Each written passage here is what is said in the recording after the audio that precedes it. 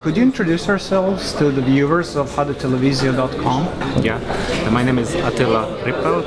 I'm the sales director for Panasonic Southeast Europe. Southeast Europe, Panasonic Southeast Europe is responsible for Hungarian market and also for the Balkan market, so the Balkan territory as well. And I'm the sales director for this territory.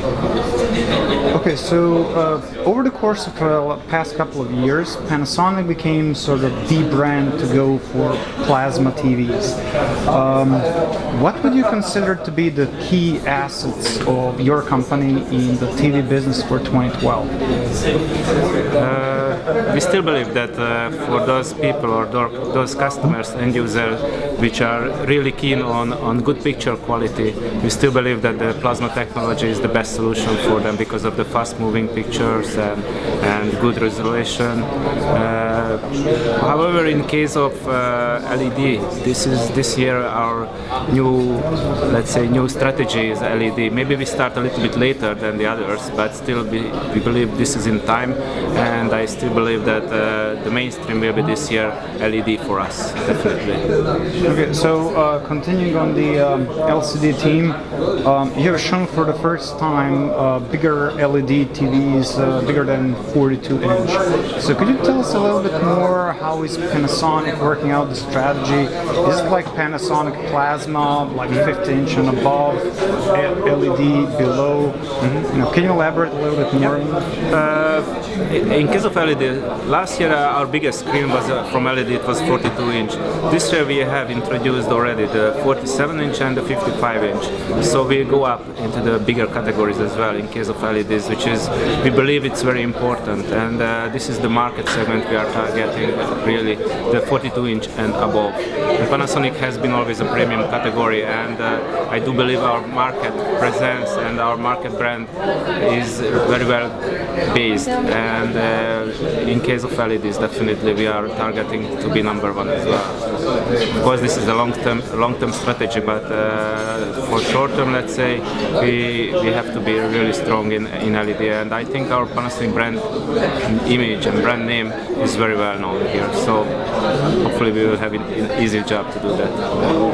Looking a little bit into the overview, according to GfK, we have seen a tremendous growth in 3D TVs, over 122% year on year, and we have also seen Smart TV growing 56%. Yeah. So were you a little bit surprised at the speed how 3D took off and ran with the market?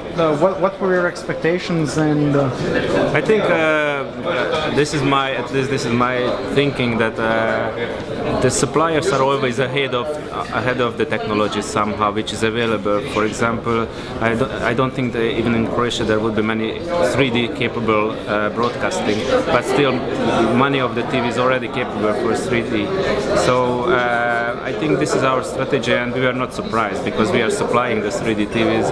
And also in case of smart TVs, I think smart TVs will be even more let's say, much quicker accepted than 3D, because smart TV everybody can use it immediately, and 3D is somehow you need a material for that. But for smart TVs, basically you do immediately when you have the application, you can use it immediately. You don't need to be an expert. So coming to Smart TV, this year's interface and the whole design of the Smart Viera platform did not change by a lot. So could you elaborate a little bit more on what you expect, you know, what is the key accents that Panasonic puts on Smart TV platform? I have to slightly disagree. So our platform has changed a lot, because last year we didn't have an internet browser, for example, in our Smart VR connection, but from this year onwards, even from the low end, let's say low end, we don't have really low end model, but even the entry internet capable TV or LAN capable TV, you can download the internet browser and you can have a free internet browser, which means you can put in your address which you want to check, web page, and you can immediately do it. So, and this we didn't have last year. And also we have a few applications which are really unique.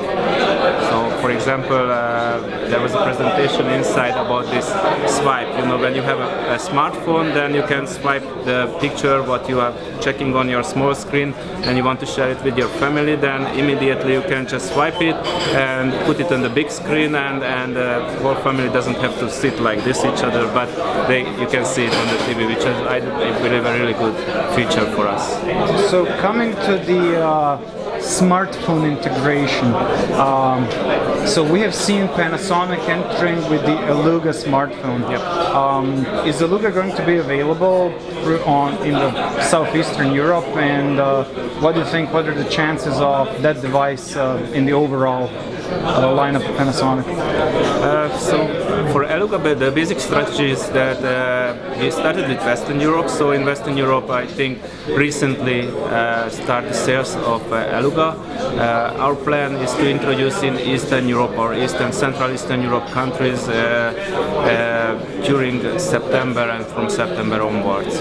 Our primary target is to have some common agreement with some operators, but also the open market could be very important market for us. So definitely, I trust that they will be available even in Croatia, because in Panasonic in Croatia, I think when it was we had mobile phones before. I think Panasonic mobile phones were very strong in Croatia. Yeah, they were number 2 behind Nokia. And I have to ask, simply because of the strength of the Croatian market, because Croatia is 4.5 million people, yet 7 million active devices, and smartphone penetration reached 40%. So there is millions of phones here. It's a must-have to be available.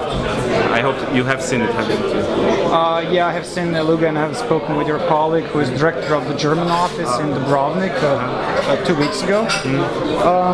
And coming into Aluga, recently it was published that, or announced that Panasonic is going to invest up to $370 million in building a new generation of OLED devices, and we have seen that Panasonic Aluga phone has an AMOLED display.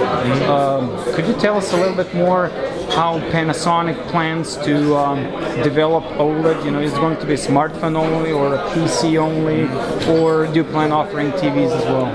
At the moment, officially, I cannot comment this, but definitely OLED is the next big boom, next technology, let's say, which is coming out. And I'm not talking about only the smartphones, small displays, but rather about the big screen displays for OLED screens. And definitely, Panasonic don't want to miss this, but we'll see when and how. Okay, so one of the questions would be, roughly 2 years ago, Panasonic launched a 3D camcorder for mainstream market, and that product did not exactly took off. You know, it might have been a little bit too early for the consumer.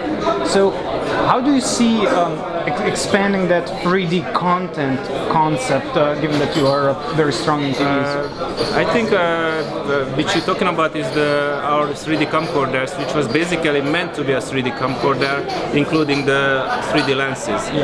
What we did afterwards, that was, yes, you're right, that was a little bit before the market. And what we did afterwards, and our next generation camcorders already have this feature, that basically we sell most of, let's say, from the mid and high range, we sell our camcorders with as a 2D camcorder, but an optional, everybody can buy the optional 3D lenses, which means all of our cameras, basically, not all of them, but mid-range and up, camcorders are capable for recording 3D, and I do believe this is the right solution, because not all of the people will have to need this 3D lens, but for those which are really needed, they can buy it as an optional. And for end, could you give us your personal opinion on where do you feel that Panasonic is going to be the strongest in this year? I'm not sure about the Croatian market, but in case of Hungary, let's say, I'm from Hungary, the design of Panasonic was always a little bit behind of competition, and I don't want to name all those competition. But from now, this year, the first feedback from customers and from our partners that the design is excellent. So I think this is the first year where our designers really did a good job, and there cannot be any complaint in case of design. So I think this year could be our year because of this nice design, and also feature-wise I think we are really ahead head-to-head competition. So I'm very positive with the new lineup, this year lineup. Thank you. Thank you very much.